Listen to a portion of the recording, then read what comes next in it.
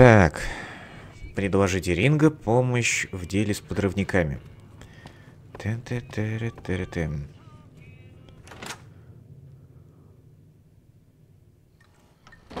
И где этот Ринго?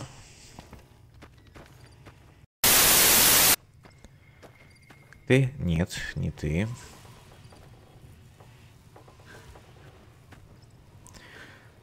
Ну, хотя мне торопиться некуда. Игру я все равно буду проходить, наверное, еще месяца 2. Привет. Наконец-то, слава богу, русификатор работает. Аллилуйя, мать твою. Хоть где-то он нормально работает. Мне не придется читать текст. Ой, какой я дегенерат. Я не понял, где этот Ринго?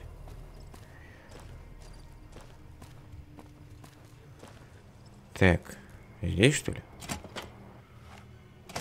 О. Не подходи ближе. Кто ты и чего тебе от меня нужно? Я тебе не враг, если ты именно это спрашиваешь. Прости, что целился в тебя. Я был застигнут врасплох, вот и все. Да, не самое удачное начало беседы. Может быть, сыграем в караван? Знаешь правила? А каковы правила игры? Это игра для двоих. Победитель получает все. Ты строишь караваны, используя карты из своей колоды. Цель — снарядить свои караваны лучше караванов соперника, так что здесь главное не везение, а хорошо разработанная стратегия. Поэтому-то в казино в караван не играют. И по времени долго, и никакой выгоды для заведения. На тебе голозапись, тут подробно изложены правила. Тебе также понадобится собственная колода, можешь взять одну из моих запасных. Ну что, будем играть? Пока, честно, я ничего не понял.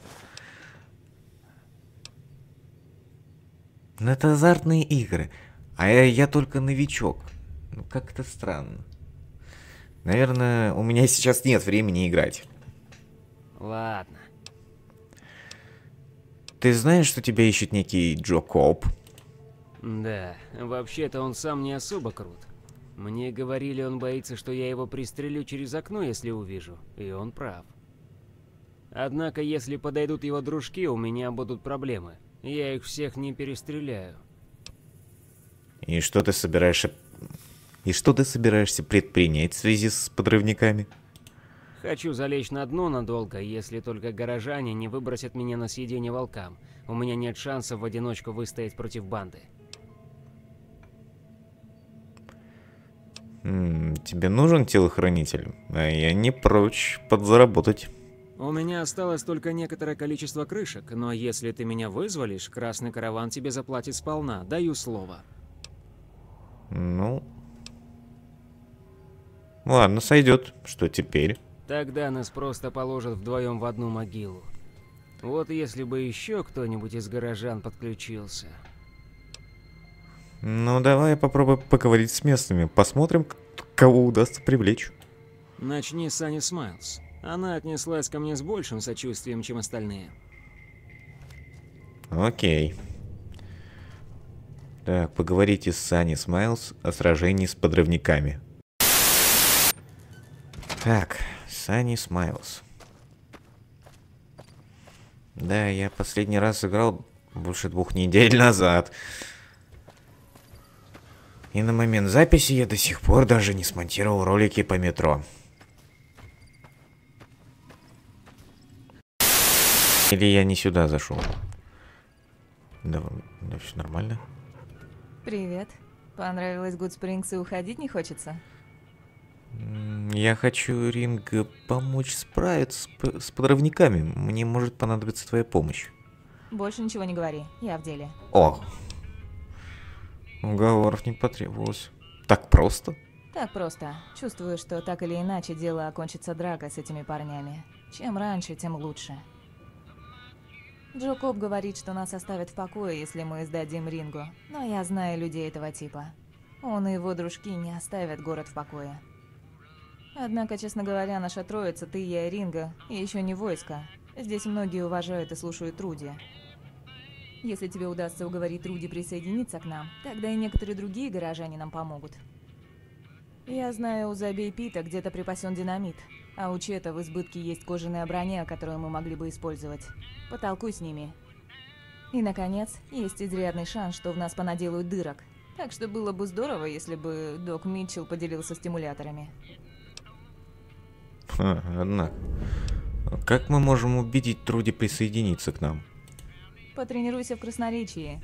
Кстати, если ты сможешь убедить ее, что у нас есть хороший план, это тоже поможет. Захочет ли Чет отдать нам свои припасы? Не думаю, что в словаре Чета есть слово «дать». Даже если на кону наш город, он предложит их выменить на что-нибудь. И как мне получить динамит за Бейпита? Забей, Пит не отдаст свой динамит так просто. Тебе придется убедить его, что ты разбираешься во взрывчатке. Мне нужно попасть в Прим. Не посоветуешь дорогу? Конечно. Выходи из города на северо-восток и иди по дороге, пока она не упрется в автомагистраль. Дальше на юг. Увидишь американские горки, значит, это уже Прим. Ты его не пропустишь. Патрули НКР следят за безопасностью магистрали, но я бы на твоем месте держала оружие наготове. Никогда не знаешь, на кого напоришься. Мой совет, по возможности держись ближе к дороге. Чуть отойдешь, и скорее всего придется отбиваться от диких животных. У меня плоховато с крышками. Не думаю, что смогу найти здесь работу. Ведь так? Нет, только не в Гуд Спрингс. Но если ты не против порыться во всяком хламе, загляни в здание школы. Там по большей части полное барахло, но есть старый сейф, который даже Забей Пит не смог взорвать. Если хочешь попытаться открыть сейф, возьми это. Журнал замочного мастера? Если замок покажется тебе слишком сложным, чтение журнала может подсказать тебе нужное решение. А заколки? Они нужны для вскрытия замков. Впрочем, будь осторожнее. Нажмешь слишком сильно, и заколка ломается. Хорошо, я посмотрю на этот сейф, когда представится возможность. Всегда готова помочь человеку, от которого отвернулась удача. Чем ты сейчас занимаешься? В основном охочусь на гекконов. Мясо вкусное, и на шкуре всегда находятся покупатели. И еще и помогаю защищать город от рад скорпионов и койотов. В Гуд Спрингс народу немного, так что дикие твари постоянно пробираются в город. Расскажи об окрестностях Гуд Спрингс. Без проблем. А что ты хочешь узнать? Ну, например, какие города находятся рядом. К юго-востоку отсюда Прим. Его невозможно пропустить. Прямо в центре города высятся огромные старые американские горки. У НКР там есть пост. Если пойдешь дорогой на север, то попадешь в Слоун. Дальше будет карьер. Они там занимаются горным делом или чем-то в этом роде, но слышала, у них сейчас какие-то трудности. Впрочем, на твоем месте я бы туда не ходила. Полно опасного дикого зверя, с которым не всякий охотник справится. А о каком звере идет речь? В основном койоты и гекконы. Койоты опасны, когда охотятся большой стаей. Поодиночке-то с ними легко справиться. Гекконы не слишком страшны, но кусаются зверски. Я слышала, что в пустошах есть другие разновидности гекконов. Большие и опасные, но сама их никогда не видела. По возможности держись ближе к дороге и сторонись холмов к северу от Гуд Спрингс. Там полно тварей здоровенных и ядовитых. Спасибо за полезные сведения. Давай поговорим о чем-нибудь другом. Если ты хочешь узнать еще что-нибудь, просто спроси. А уже не о чем. Ну тогда до свидания. Буду ждать.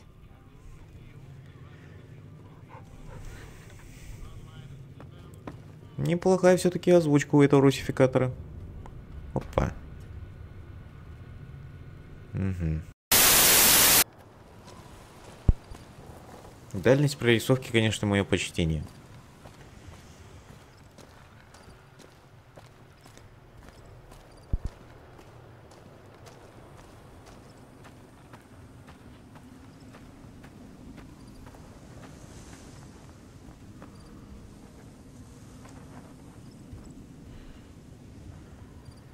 Дверь дома Дока Митчелла. Так, ну мы же здесь уже были, ну стимуляторы же, по идее, нужны.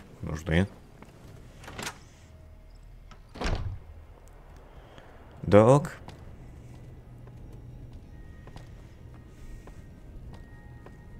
Я что, призрак? Док. Добро пожаловать. Я надеялся, что ты повременишь со следующим визитом к доктору. Чем могу помочь? Мне нужны медикаменты. Конечно. Так. У меня всего 12 крышек.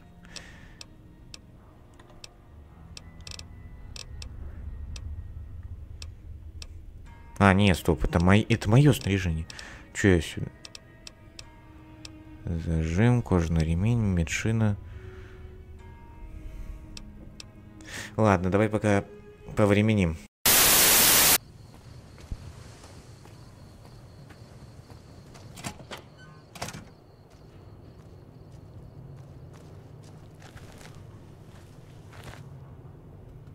Ну что у нас? Саня согласилась помочь нам?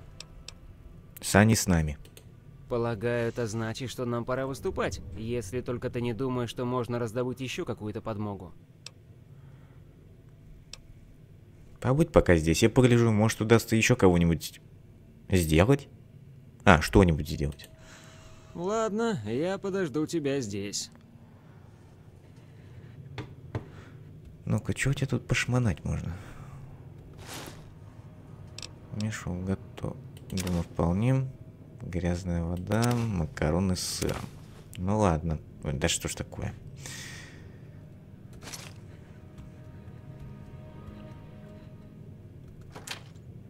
Сансет соспарила.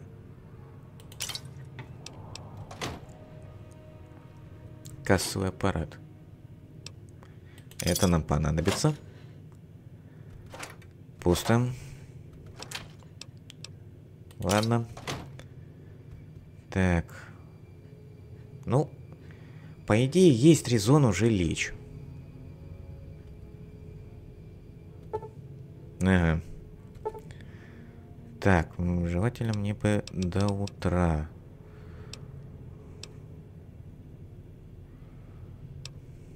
Так.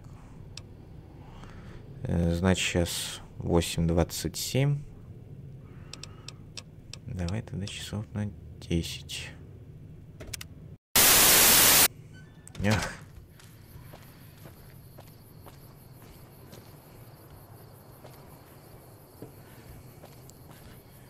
Так, ладно. Идем дальше.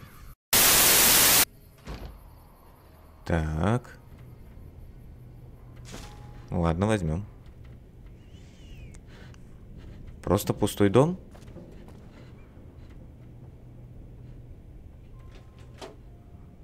Бутылочная крышка. Пойдет. А нахера? Пневматика? Серьезно? Ну ладно. А, господи, я тебя даже не заметил. Я тебя пока обшмонаю. Я гнида?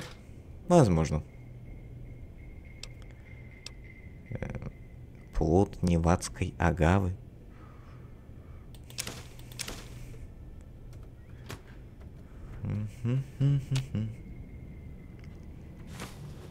А зачем? Зачем здесь вообще тарелку нужно? Ладно. Я толком не шарю вообще. Ну давай. Привет. Привет. Чем забей Пит может тебе помочь? Говорят, у тебя есть динамит. Это помогло бы нам одержать верх над подрывниками. Слишком опасно. Сами убьетесь, если я позволю вам взять его. Пусть лучше лежит, где лежит. Безопаснее для всех. Взрывчатка, что тут сложного? Поджигаешь и бросаешь. Ну, понятное дело, что нет. Ладно.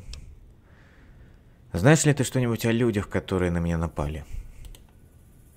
Тот в дорогом костюме, кажется, командовал остальными. Это все, что я знаю. Возможно, кто-нибудь из соседей расскажет больше. Дам совет. Если когда-нибудь столкнешься с ним, прояви осторожность. У него глаза, как у змеи. В спину ударит, не задумается. Что тебе известно о Джо Кобе? Ходячая неприятность. Спасибо. Всегда, пожалуйста. Так. Почему тебя называют Забей Пит?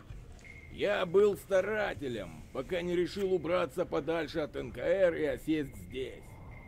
Я подумал, что надо забить на все. Теперь живу просто. Помогаю ухаживать за браминами и толсторогами.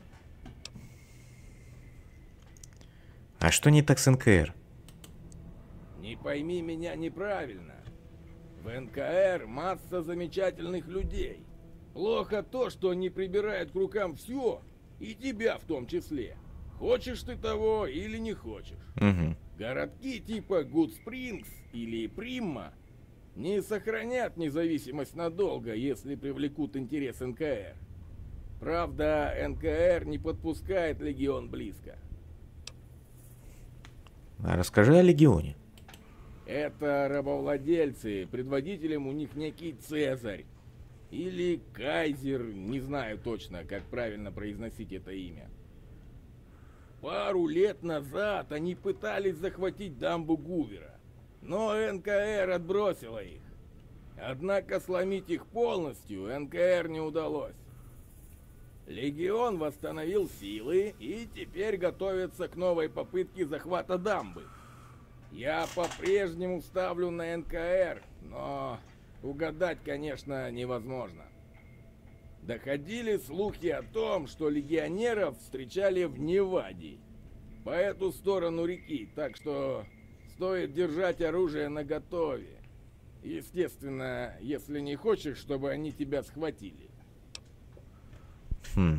Ты был старателем, значит, добывал золото и серебро? Нет, вовсе не это.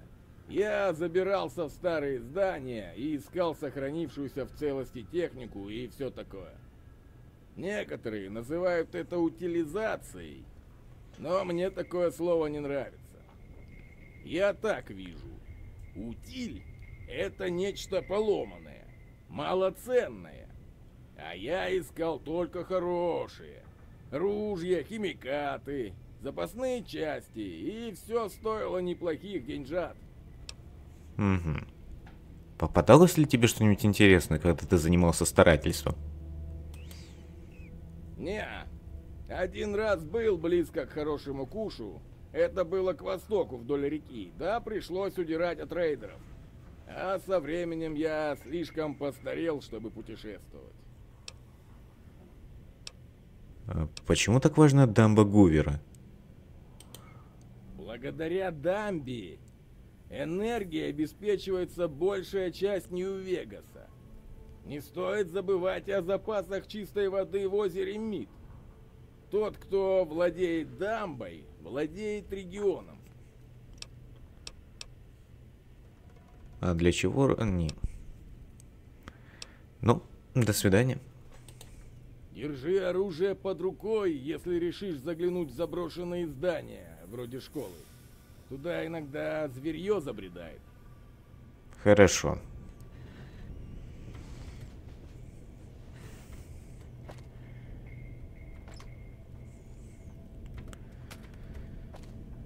Так, изолента пригодится. Утюг. Ну, это металлолом, я так понимаю. Чудо-клей. Сансет соспарила. Так. Не, сейчас спать не надо. Просто сесть.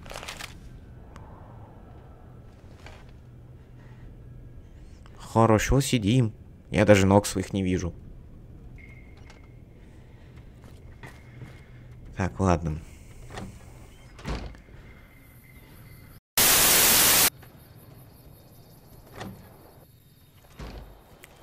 Ох ты ж, ё-моё. Эй, Итак, ты хочешь ликвидировать банду Джо Коба. Это очень рискованно, но думаю, ты имеешь право делать то, что считаешь нужным. Ух ты, ё-моё. Ты должна помочь мне уничтожить бандитов. Пули летят туда-сюда, везде взрывы. В общем, веселья будет масса. Я планировала отсидеться, но почему-то не могу тебе отказать. Я с тобой. Отлично. Я поговорю с нашими. Может, удастся привлечь в твое ополчение больше народу. Ясное дело, будет лучше, если все вооружатся. В магазине, вероятно, есть то, что нам нужно.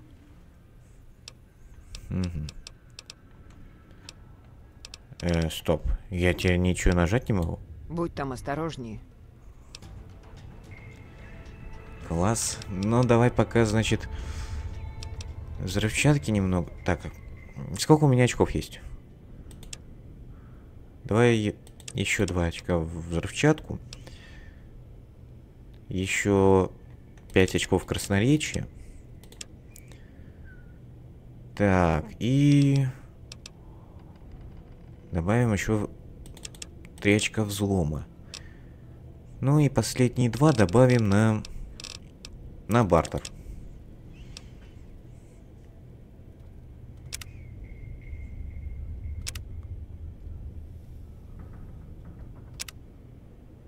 Так.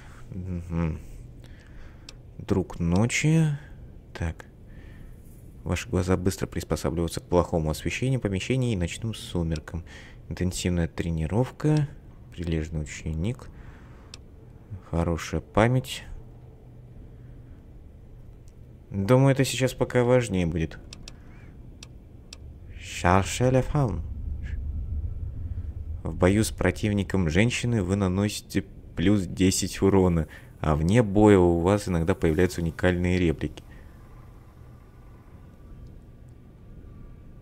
Звучит как-то нетолерантно. На всякий случай осуждаем.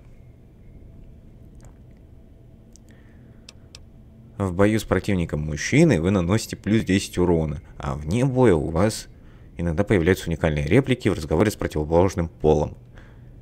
Ага. Давайте пока хорошую память возьмем. Так.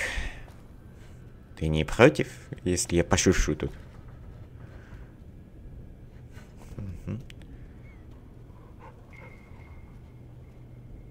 Опа, а это кто еще? Привет. А, господи. Вы что, в одном доме живете?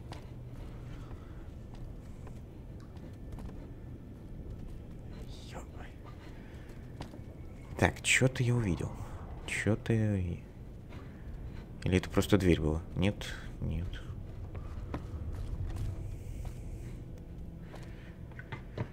Ладно, ничего интересного. Как же увлекательно здесь ходить.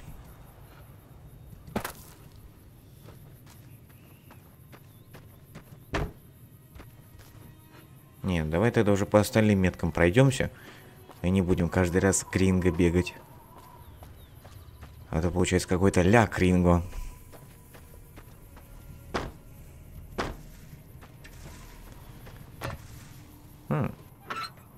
Бейсбольная перчатка. Что она делает в почтовом ящике? Игрушечная машинка. Хлам, который в постапе вряд ли нужен. Ну, хотя, во всяком случае, если понадобится, я знаю, где можно найти.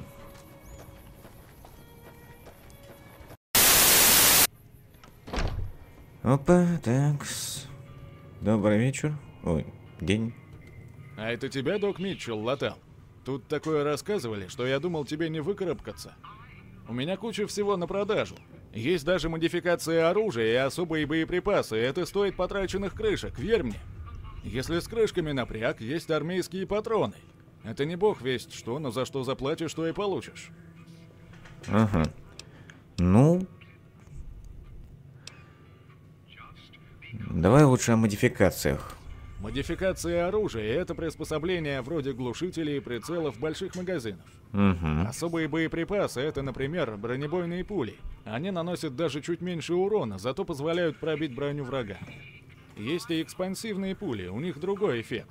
Ими легче убить незащищенную цель, но против брони они как слону дробина. А чем плохи армейские патроны? Если говорить о количестве против качества, то здесь решается в пользу количества. Проблема в том, что тебе придется куда чаще чистить и чинить свое оружие, если будешь использовать такие пули. Ага.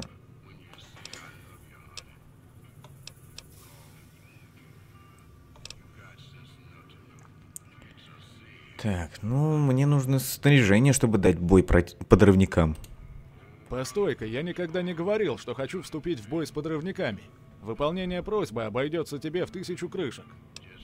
Хо, немало. Таковых у меня нет. Ладно, пусть берут город. Нет сомнения, тогда дела твои пойдут в гору. Да, заставляет задуматься. Знаешь, я могу выдать твоим людям кожаную броню и патроны. Надеюсь, дело того стоит. Определенно. Да, я буду охранять свой магазин, когда будет заваруха. Бизнес прежде всего. Капитализм, счастье. Зашибись. Ну, давай покажи, что у тебя на продажу. Без проблем. Так. У меня всего 45 крышек. Толком мне нечего купить. Патроны разве что. А у меня много патронов вообще?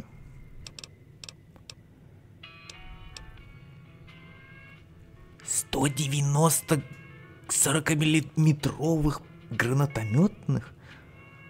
Серьезно? Откуда у меня столько?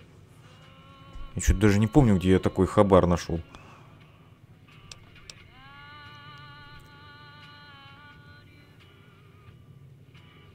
Не, я дебил просто, это ценник.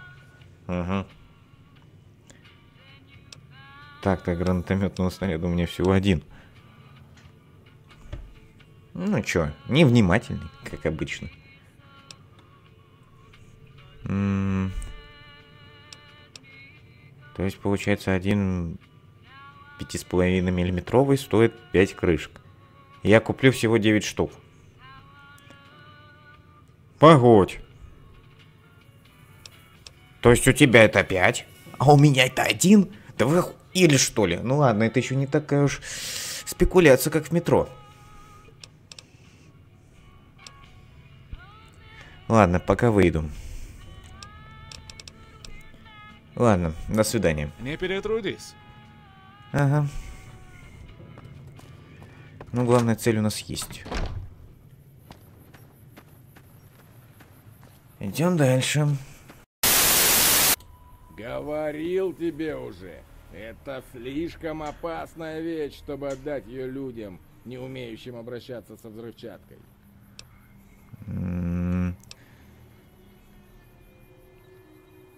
Ладно. Угу. Ага. Ага. Так. Хорошо. С тобой мы разберемся в последнюю очередь.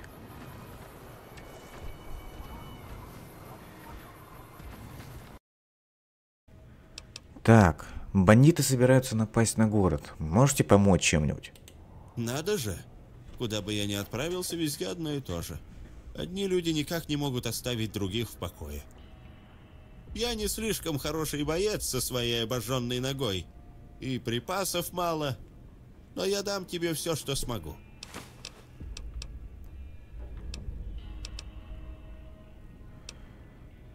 Спасибо, док. Береги себя.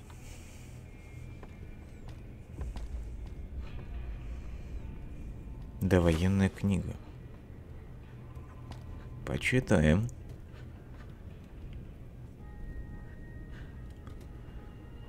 Так, бейсбольный мяч. А какой от него смысл? Сломанное кресло. Если я на него сяду, я упаду? Большое. Маленькая разудранная. Стоп, серьезно, я тут могу все эти книги взять? Ладно, док, я к тебе еще загляну. Пока мне много не надо. Камера. С ней можно что-то фотографировать. Серьезно, тут что, любой хлам можно подобрать?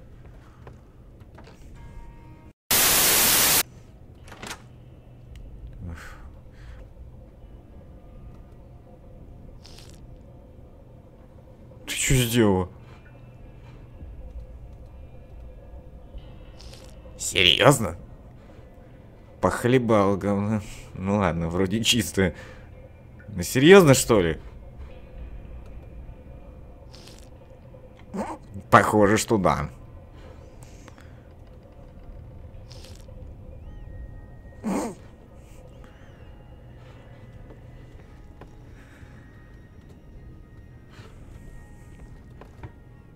О, вот аптечка нужна.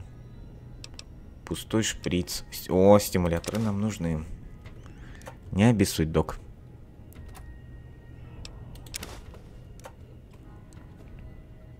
Сундук. Крышечки. О, патрончики все же в любом случае нужны. Плод вонючей тыквы. У меня вопрос, а это естся, что ли? Лазерный пистолет? Энергетическая батарея.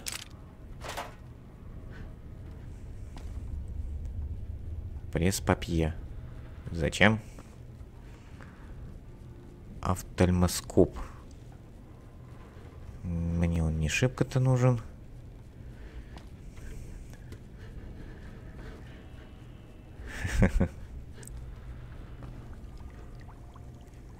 Серьезно, химический набор брать?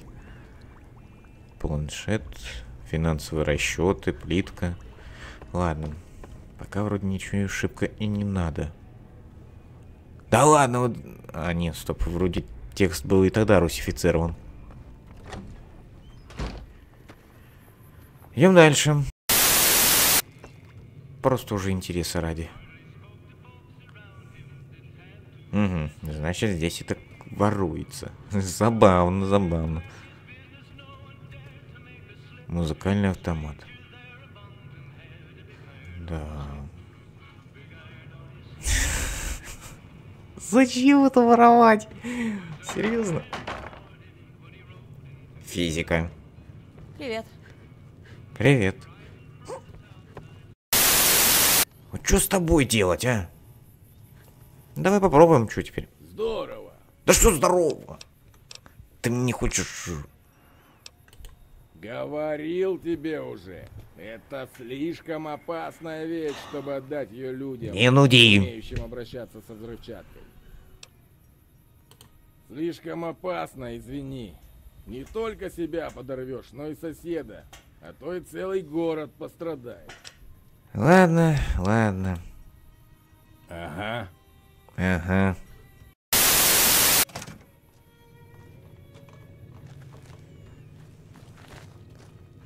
Стоит не прийти, так ты садишься. Каков наш план? Мы готовы? Давай сделаем это. Ладно, я готов. Надеюсь. Пора пошевеливаться. Подрывники уже здесь. И сколько их там? По меньшей мере 6, включая Джокоба. Похоже, они довольно опасны. Пошли. Я устроюсь рядом с магазином. Будем надеяться, что банда сюда не прорвется. Идем.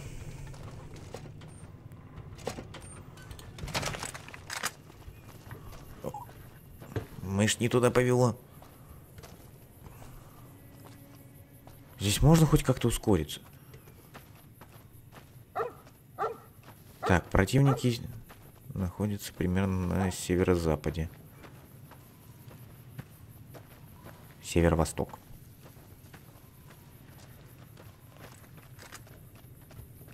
Вот они. Серьезно, они голышом? Так, подожди. А не хочешь по бошке? Мало? Так, ну да, 21% вероятности попадания. Ай-яй-яй. Сука. Пошел нахрен. Блин. Я не хочу вот так вот первый же день помирать.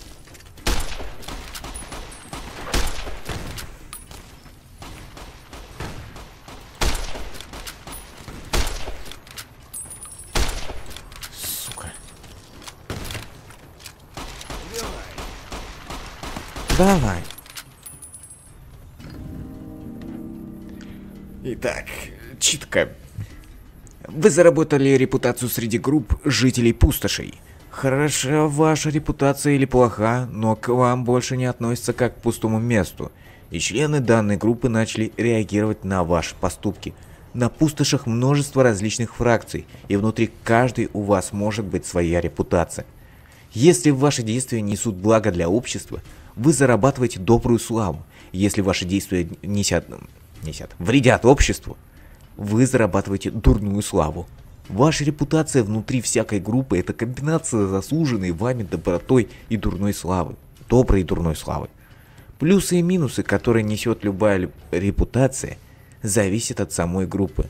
Вы можете получать скидки у торговцев, на вас могут натравливать наемных бандитов, или к вам попросту будут по-разному относиться. Любимец. Вести о ваших добрых делах широко распространились, и люди вас любят. Изгой. Вы произвели плохое впечатление на сообщество, и теперь с вами могут отказаться иметь дело. А, касательно подрывников, да пошли они нахрен. Я вас хотя бы обшмонаю.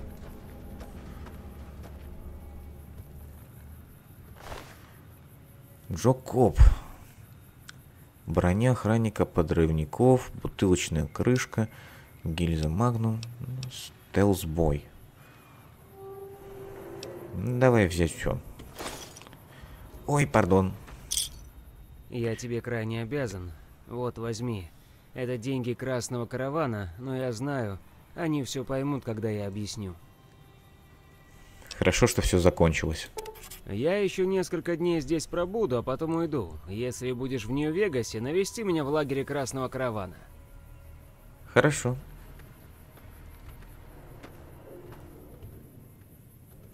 Так. Варминт. Винтовка. Забавно. Я забрал у него все, а по итогу на нем одежда оказалась.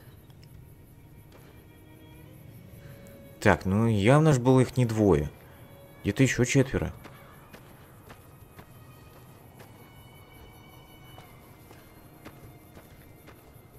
Так. О, господи. Вот это ты, конечно, расслабоне. Ковбойская шляпа Деспирадо. Легкая одежда подрывников. Забавно. Господи.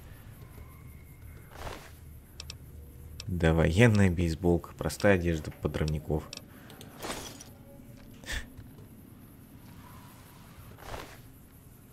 Секач.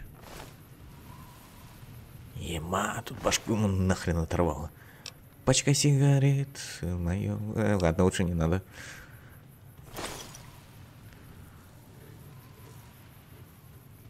Да уж.